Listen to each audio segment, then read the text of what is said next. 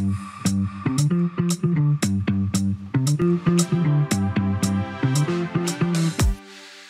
everybody. My name is Stephen Cakebread. I'm a product manager at Google, and I focus on identity, specifically Workforce Identity Federation, which this presentation is about. And luckily, or thrilled to be joined by Allan from VMware today. Allan, how are you doing? Doing pretty good, Stephen. Happy to be here. And as Stephen just said, my name is Allan Gamboa. I'm currently a full stack engineer at VMware. Great, Allan. Thanks very much for joining me today. Allan's, it's great to have Allan in terms of making this real in terms of customer actually leveraging the capability of this feature. So just in terms of what we'll be going through, as I mentioned, Workforce Identity Federation is a new offering that extends Google's existing cloud identity management capabilities, and it lets you use your existing identity provider. And I say existing, potentially some third party, basically an external to Google identity provider, and you want to utilize those user identities to authenticate and authorize access to Google resources. And that's what Workforce Identity Federation does. So we'll be going through that. I'll give you an overview, and then I'll be handing over to Allan in terms of detailing their specific scenario. And Allan's kindly also got a demo for us in terms of, again, showing this capability in action. So let's jump straight in terms of this product. So very simply, in terms of what is the current reality customers are experiencing today when it comes to identity management. Things are getting more complex. The security risk is getting bigger, and they've got to consider what the user's experience is, making sure it's seamless, but still with adequate controls, and making sure users can get access to the things they need to get their jobs done. So that onboarding and protecting users is obviously imperative. Seamless experience I mentioned. So it's things like single sign-on. Users don't want to have to remember multiple usernames and passwords. They want to be able to leverage, that rich capability they have, or the organization does, in terms of multi-factor authentication, and leverage that same identity in terms of accessing other systems. So single sign-on is imperative. There's privacy and regulatory considerations to consider. And then when I talk about that seamless or that management, again, just like users don't remember multiple usernames and passwords, the organization also wants to try and simplify the management of those IDP solutions. So especially when we start considering multi-cloud environments now as well. So all of these considerations are key. And this is, these are the couple of things that Workforce Identity Federation delivers on. So let's explain how it does that. So very simply, you can read it yourself on the left there. But what we have with Workforce Identity Federation is an ability to quickly enable users leveraging those existing identity providers, user entities or stores rather, and give them direct, secure access to Google Cloud services and resources. So the big point here is that you don't need to synchronize workforce user identities. Consideration of previously with cloud identity is, we could obviously always federate, but the reality is you then have to synchronize those Active Directory or Okta or ForgeRock, whatever it might be. You need to synchronize those identities into cloud identity. And that's, again, as I mentioned, additional management overhead. So with this new capability, it is a syncless experience. Very simply, the user will log in to their existing identity provider, and they will get issued a token, and that token is then passed through to Google, and it is checked. Basically, there's attributes in that token, checking things like group membership, for example, or the user's name, whatever it might be, whatever you want to contain within that token, and then conditional access is given based on those attributes. An example is something like a group. If you want to give access to permanent employees versus temporary employees, as long as that token stipulates that member or that user is a member of the respective group, then they're given or denied access. So it gives you that granularity. And Workforce Identity Federation is broad in terms of the services that you can leverage are detailed on our product page, which I'll share at the end of the presentation. But very simply in terms of once they authenticate, and I'll show in a second, as I said, the architecture here, but they're given access, they can access via the Cloud Console, they can leverage the SDK, but in other words, like the Google Cloud CLI, or an API, a BigQuery API, or GKE API, for example, whatever the service is that user requires, they can access it on interface via this mechanism, as long as obviously it's one of the Google supported products that's one of the products that supports Workforce Identity Federation. So when I think of why customers would want this, I detail some of the pains they're experiencing today. But in terms of, there's 4 key things I've identified, or that the team has identified at the moment, in terms of what we see. Syncless, I just detailed, is imperative in terms of making sure this isn't another identity store that has to be managed. Then in terms of, if we look at control, anytime we look at identity and security, fine-grained access control is imperative again. And it's through attribute mapping and attribute conditions that we can enable that with Workforce Identity Federation. And then in terms of flexibility, this is Workforce Identity Federation is currently supports OpenID Connect standards, and therefore, sorry, it supports all the OpenID Connect or SAML2 protocols. So therefore, any external IDP that supports those protocols can be leveraged with this capability. And then in terms of looking at from a sovereignty perspective, we've got to consider in terms of where data is stored. Identity is one of those considerations. So for organizations that need it from an industry regulatory perspective or a country sovereignty perspective, a capability like this will allow them to dictate where those entities are stored, and therefore not within Google for this specific example. So where that is applicable, that'll be another advantage of leveraging a technology like this. And then in terms of, I did mention just showing a more of an architecture diagram. So let's just look at the flow that would be followed here. So as I mentioned, the user, in this case the developer, logs on to their existing third-party IDP. They will then obviously authenticate, whichever mechanisms or conditions have been dictated via that IDP. Once they are successfully authenticated, they get given a token. That token is sent through to Google via the security token service. And the security token service first does an evaluation. It refers to something called the Workforce Identity Pool. And the Workforce Identity Pool is basically the container of that configuration of the relationship between the third-party identity provider and Workforce Identity Federation. So it contains the conditions, what attribute mappings there are, all those things I detailed earlier in terms of the configuration mapped to IAM policies to allow or deny. All of those got contained within the identity pool. So the SES service will evaluate the specific request against that pool, see if it's valid, is a particular attribute mapping, and if all that is correct, it will then send back a token to that specific user, and that user will be redirected to the relevant service. In this case, as you can see, it's to the GCP console, and they'll then have the right permissions to access the relevant resources. Again, detailed to specifically what that IAM policy allowed, not broadly, but obviously still giving you, as I mentioned, that fine-grained access control. So obviously you can see the full flow here is very beneficial in terms of taking advantage of the user's common experience of signing in, for example. So that's obviously beneficial. Now, one thing I don't think I did mention was that Workforce Identity Pool is configured but available in a specific project, but is available in a GCP project that is, but is available organizational wide. So a second project, third project, whatever it might be, is also able to leverage this identity pool for this authentication. But the reverse is you could also have multiple IDP configurations in one identity pool. So if you wanted to support, multiple, ping identity, ForgeRock, and all these within that single pool to a wide spectrum of therefore users, but to the same resources, you could configure it that way as well. So there's a lot of granularity in terms of what you could do here.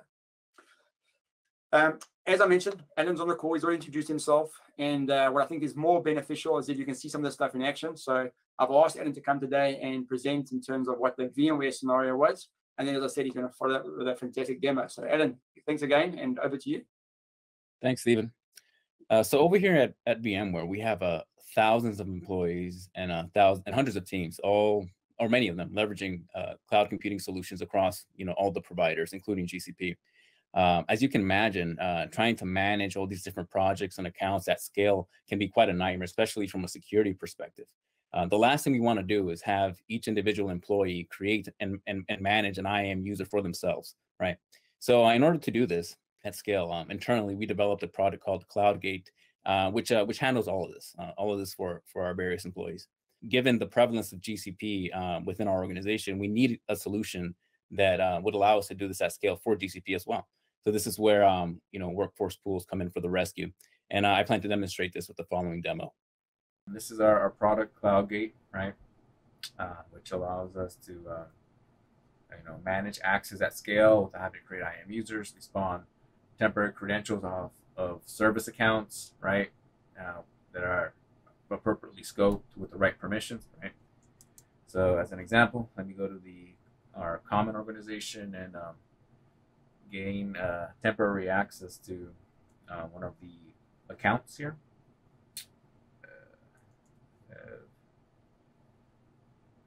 So I can get both programmatic access at the appropriate level, right, as a member of my specific team that manages this product, I have up to admin, but others may only have, read only, for instance, right? When you click programmatic access, we can get these specific environment variables, which we can just paste into the terminal. Right, as you can see, access key, secret access key, whatnot, and from there we can run commands. Additionally, we can also get web access, right? All right, so this is what we're trying to recreate with GCP. So GCP, what they offer is workforce pools. To use the workforce pools, right, a little bit of setup is required, right? You have to define a billing project. Once you define a billing project, you can create a workforce pool by providing a workforce pool name and then the organization that workforce pool is going to belong to, right? And then once that's created, right, you can then attach an identity provider to that workforce pool, right? And you have to give it some information that's required. Most importantly, being the client ID, which you can actually get from the identity token that your identity provider exposes. So it would be the auth claim here, for instance. And then, also very important, is this mapping of, I think this is actually a better example here, this mapping of, claims or attributes in your token to claims or attributes that GCP understands, right? So here, we said that the GCP role claim in our identity token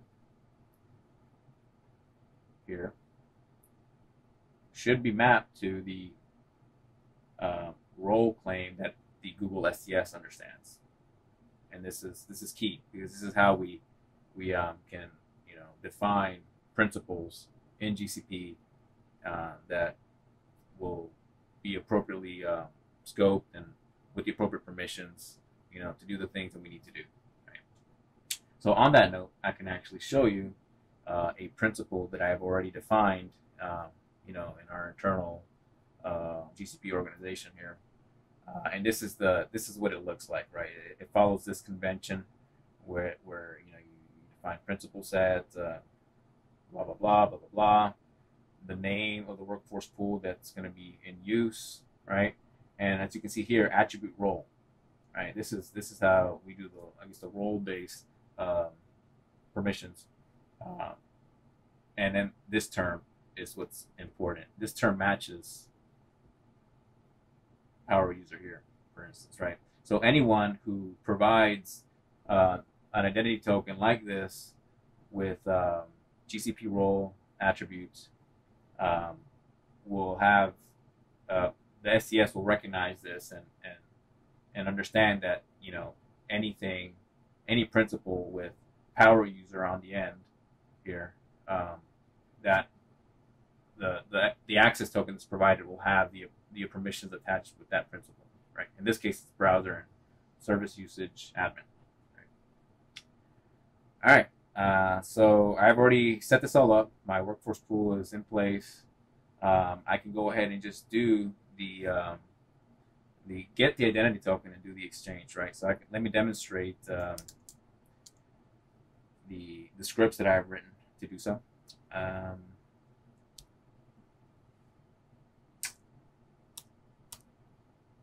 This one here just makes a request to the identity provider that we have in my development environment to get an identity token with this additional claim, right? So I'm just going to run that. Now I have an identity token, right?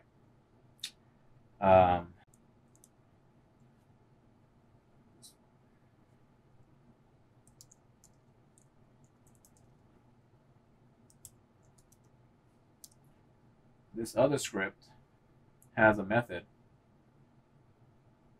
that makes a call to the Google STS token endpoint, takes the identity token that I just demonstrated and gives me back the access token that will allow me to do the things I need to do in GCP, right?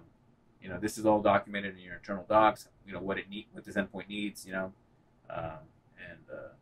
but these are the main things. You know, provided the identity token, you know, the project number, and whatnot. So let me run this script.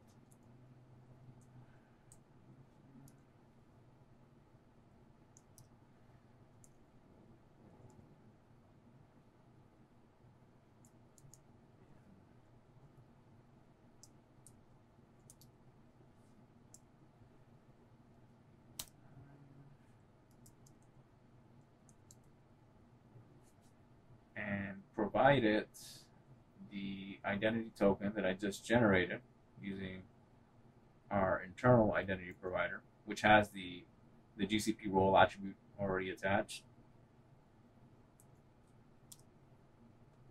And there I have, and we can see that the Google STS provided me with an access token that I can now use to do the things I need to do. So let me see. Let's first make sure that we're not authenticated here on this terminal to GCP.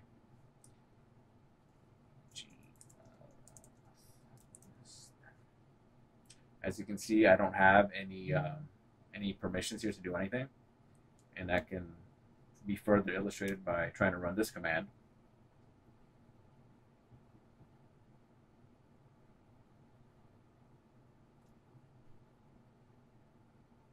Oh wait, this worked because I already had the environment variables set up.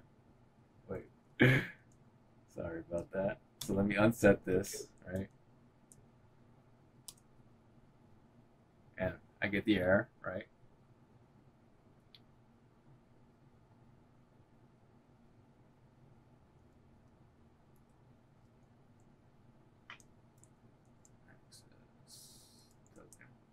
Equal to the new access token that we were just provided by GCP. Hit enter, and we exported that variable. Now, if we try to list projects, we see that we can. That's it, folks. Over to you, Stephen. Thanks very much, Allan. I hope you got value from that demo as much as I did. First of all, I just want to say, please go and have a look at this URL that's on your screen at the moment. If you want to get more information on the capabilities of this product, and reach out to your Google contact if you would like to try it out. Allan, I just want to thank you very much. Obviously, these sessions are always much more powerful when we have the customer's voice. So really appreciate you being participating today and the value that you gave us. And everybody else, I hope you have a great next 22.